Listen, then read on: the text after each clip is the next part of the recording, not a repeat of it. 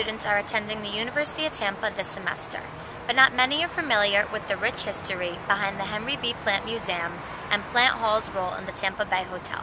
We interviewed Sally Schiffke, the Museum Relations Coordinator, in order to find out more. The Tampa Bay Hotel opened in 1891, but Henry Plant came to Tampa in the early 1880s, and the Tampa Bay Hotel took 3 years to build, to the tune of $2.5 million and another $500,000 to furnish.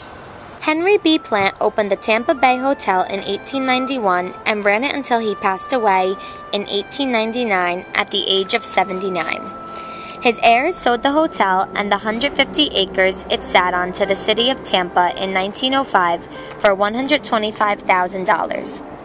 The city ran the hotel until 1932 during the Great Depression, but the hotel was in decline and in need of repair.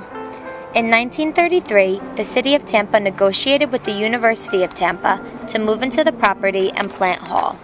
As things began to break due to the age of the building, they started converting the dormitory rooms or the hotel rooms into classrooms and professor offices. On this 150 acres that Henry Plant owned, it was a resort. Whatever you wanted to do, it was here for your pleasure. You had a hunting guide. It sat on 150 acres, so you could go hunting, boating and fishing, golf, tennis. There was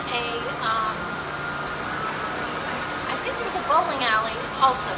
So and an indoor swimming pool.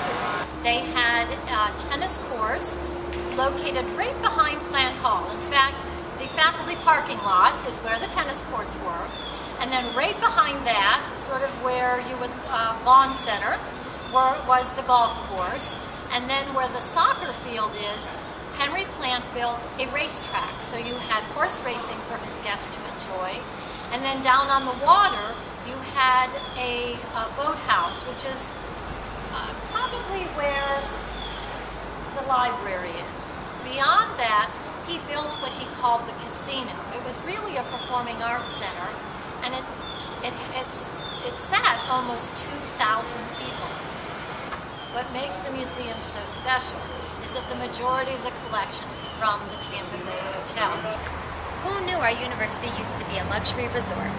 A lot has changed since Henry B. Plant first built the hotel, but the history will always remain here in Plant Hall.